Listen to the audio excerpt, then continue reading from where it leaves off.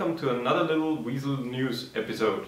Today is a little follow-up of my last Weasel News, and the last Weasel News I announced that I got a new camera, my Sony Alpha 77 Mark II, but I, as you may hear, was not really pleased with the audio quality of the video. So I decided to buy a new microphone for the camera, and guess what's arrived today.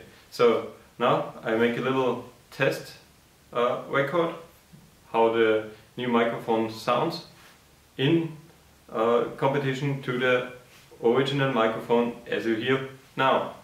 Now let me switch over to the new microphone and make a few test records.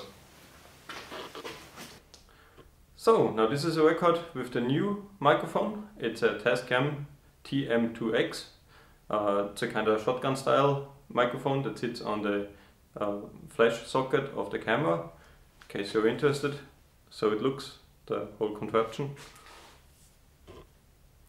The only problem is it prevents me from seeing the monitor behind to have a preview of what I'm filming. Usually I have it flipped over and I can see a little preview where I'm shooting at, but yeah, that's just a minor problem. So I hope the video or the audio quality gets better with this new microphone, and it's less annoying with all this noise in the background and all the kind of stuff.